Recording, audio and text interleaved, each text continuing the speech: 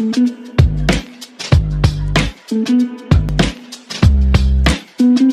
everyone, welcome to Grace and Glory Homeschooling. If this is your first time here, my name is Michaela. I'm a second generation homeschool mom. I've been homeschooling my kids for the past 14 years. I have 3 kids and I love sharing reviews and encouragement and tips with you. I took a break from filming and I'm excited to be back as I have every March sharing an update of the curriculum that we are using for the current school year and how I feel it is going. I'm going to be sharing today about my Father's World, exploring countries and cultures. Now, if you look back on the channel, you will find reviews of my Father's World Kindergarten, first grade, and second grade, and this is what we are using for our 3rd grade year. Exploring countries and cultures is actually the first curriculum in a cycle that starts what they call at my Father's World the family cycle. And so this is geared towards 3rd through 8th grades, but if you have a 2nd grader who is tagging along with older siblings, you can skip their 2nd grade curriculum and just have them join the family cycle to do this with you. ECC is actually an immersive year in world geography. We study missionaries and the words of Jesus. Names of Jesus is 2nd grade. Words of Jesus is 3rd grade. And it takes you on a journey traveling all around the world, and it's so much fun. I really love how my Father's World does this before you enter into all the heavy stuff of history, you know, like the wars and the false gods and just the drama and things that come with history. So this is a very positive, uplifting, fun year of so many good things. So the teacher's manual, as all the My Father's World manuals, is a week at a glance. The subjects are down the side, the days are across, and it shows you everything for the week, and you can move it around to fit your unique schedule. There is a supplement here if you are using this program with 7th and 8th graders. So it's going to show you some of the more advanced curriculum and resources that you would be using that week just for the big kids. It also shows you each day certain things that you need to prepare or certain things you need to say or use or look up. And it's really open and go and easy to use. So right off the bat, I'm just going to share that we love this curriculum. This is our 2nd time using it. And so you're going to hear nothing but positive reviews here about this. The first time I went through it with my big kids, I wanted to supplement, and so I used lap books. If you've ever heard of lap booking, we lap booked every country as we went through ECC.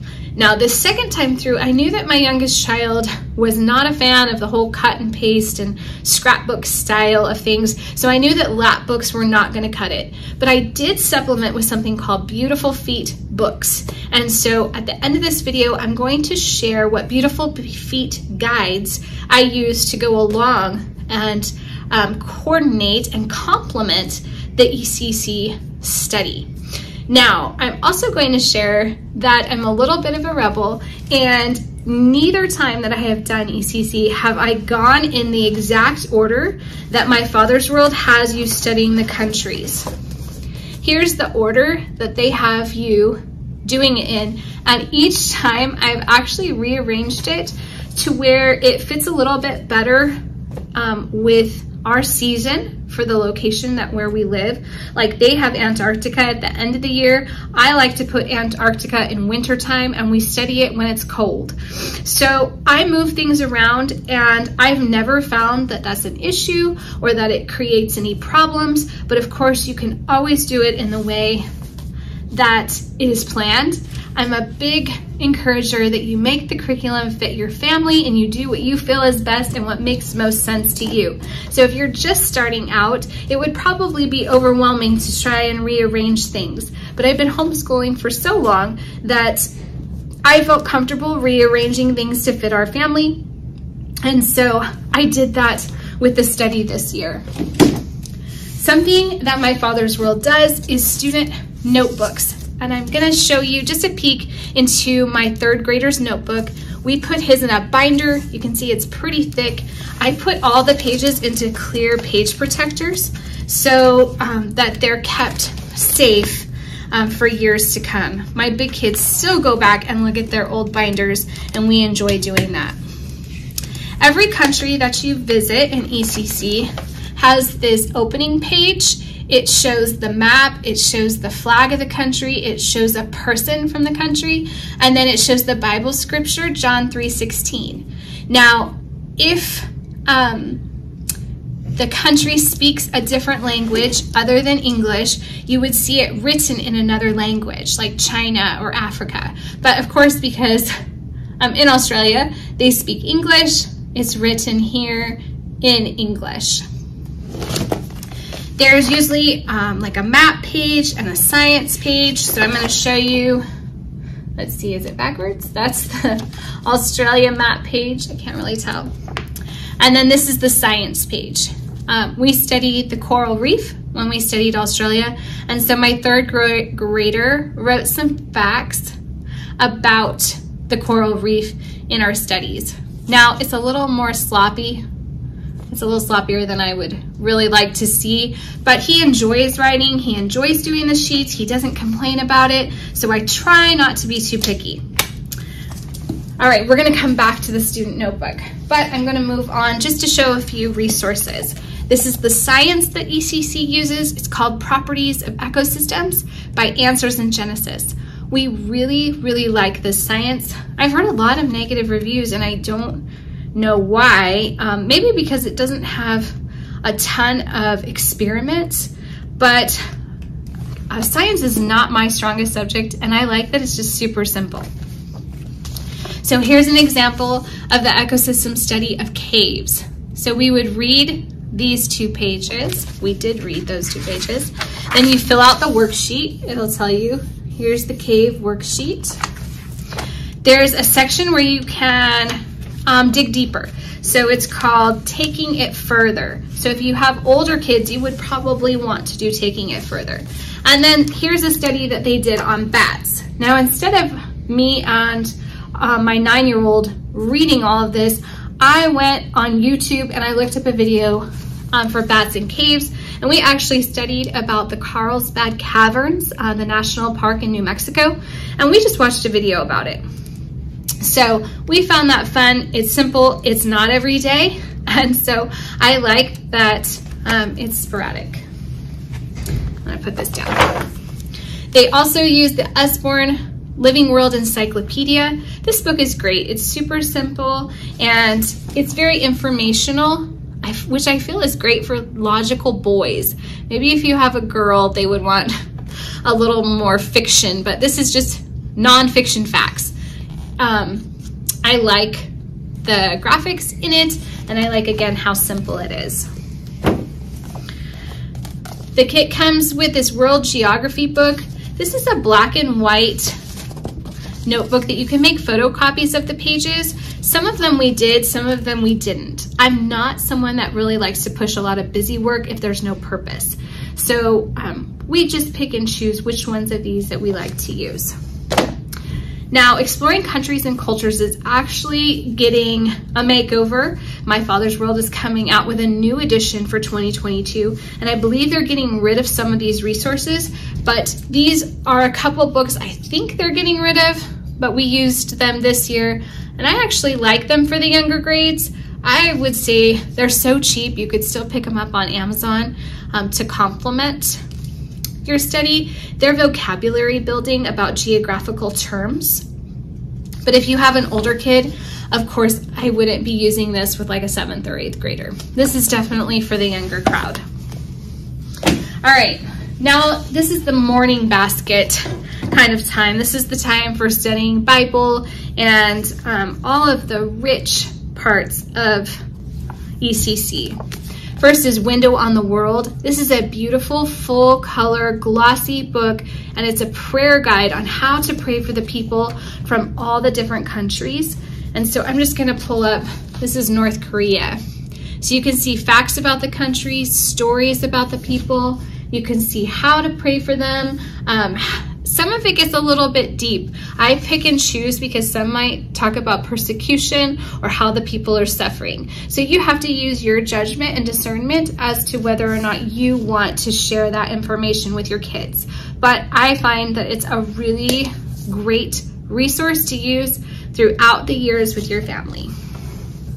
Another book is Hero Tales. This is volume 1. This is stories about missionaries and martyrs and people of faith. This is a book that I read aloud, and there's not really a lot to look at, but you would read the story, and then they have discussion questions, things you can talk about, and scripture that you can use for copy work. Now, the thread or the theme for Exploring Countries and Cultures Bible is the words of Jesus. And as we go through the words of Jesus in our study, I picked up this extra devotional. It's called Words of Jesus, 180 Devotions and Prayers for Kids. And I felt like this was such a great addition to our study. They're super short and simple reads, but you know what? The Lord, He met me in some of these devotionals when we were reading and really ministered to my heart. And it's written, of course, for the kids to be able to understand, but I feel like it's a book that really blesses all ages. So I definitely recommend picking this up. I got it from christianbook.com. I think the author says Biggers. I'm not sure. It doesn't really say on the front or the back. Another book that I added was Missionary Stories with the Millers.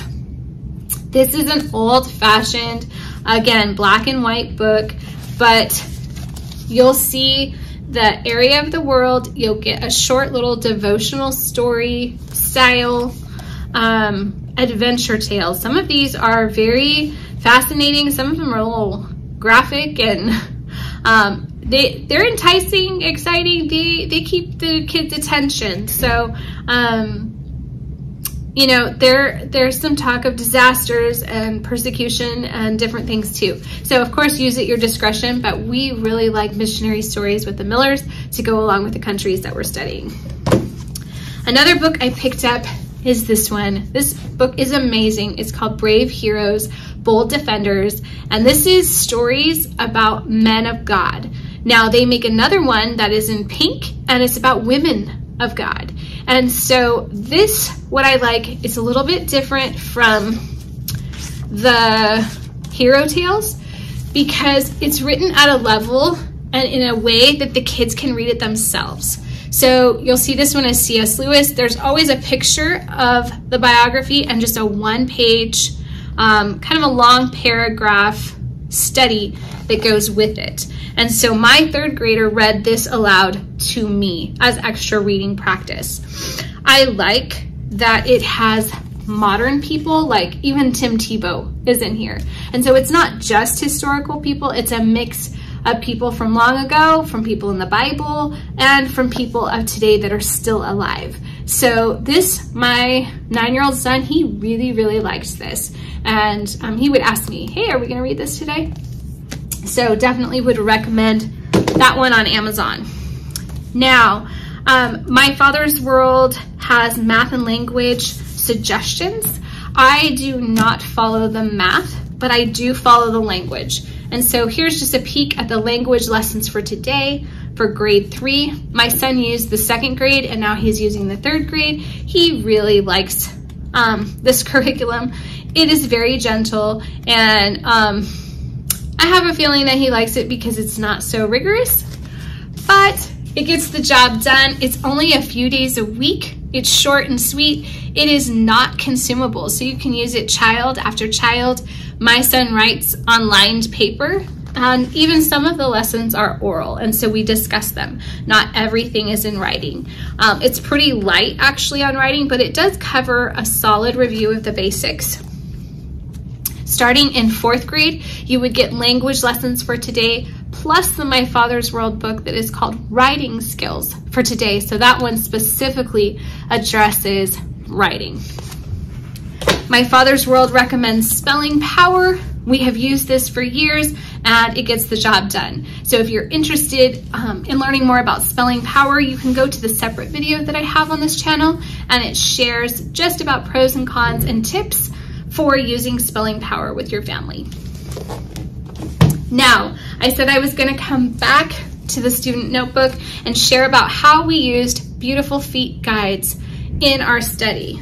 So, Beautiful Feet Books is a company that makes literature guides for how to use living books and nature study and recipes as part of your homeschooling experience. The one that I used was Around the World with Picture Books Part 1. This is for K through 3rd grades, and Around the World with Picture Books Part 2. And this is also for K through 3rd grades.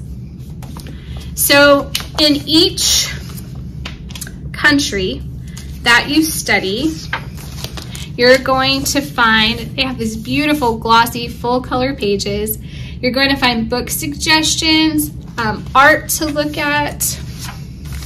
Here's some of the art displays that you can see and discuss together. You're going to find nature connections and then suggestions for books to find at the library. So whatever we happen to be studying in ECC, I would use the Beautiful Feet guides to go along with it. And they have all of these printables at the back of their guides to enhance for nature study. So I'm going to go back to Australia. When we studied this page, here's the Beautiful Feet notebook page that went along with it. So you can see for Australia, there was 4 animals that we studied. And then I had my son write a little fact about each of those animals. You don't have to, or if you have an older child, of course, you could have them write even more.